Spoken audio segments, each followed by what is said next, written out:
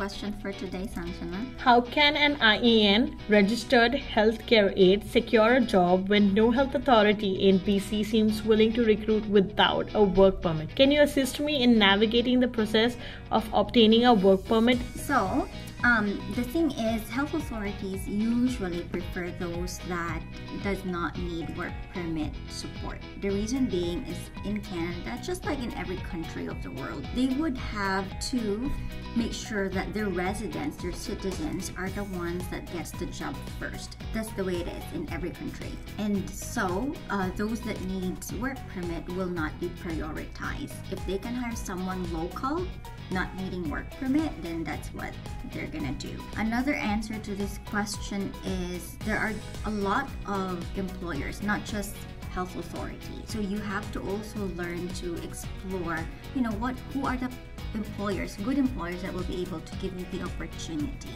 There is a cost involved, not just in the work permit application, but actually there's a lot of cost involved in hiring someone that does not have a work permit, and so it's a lot of financial resources that needs to be accumulated so that an employer, whether a health authority or a private employer, will be able to employ someone that needs that kind of support.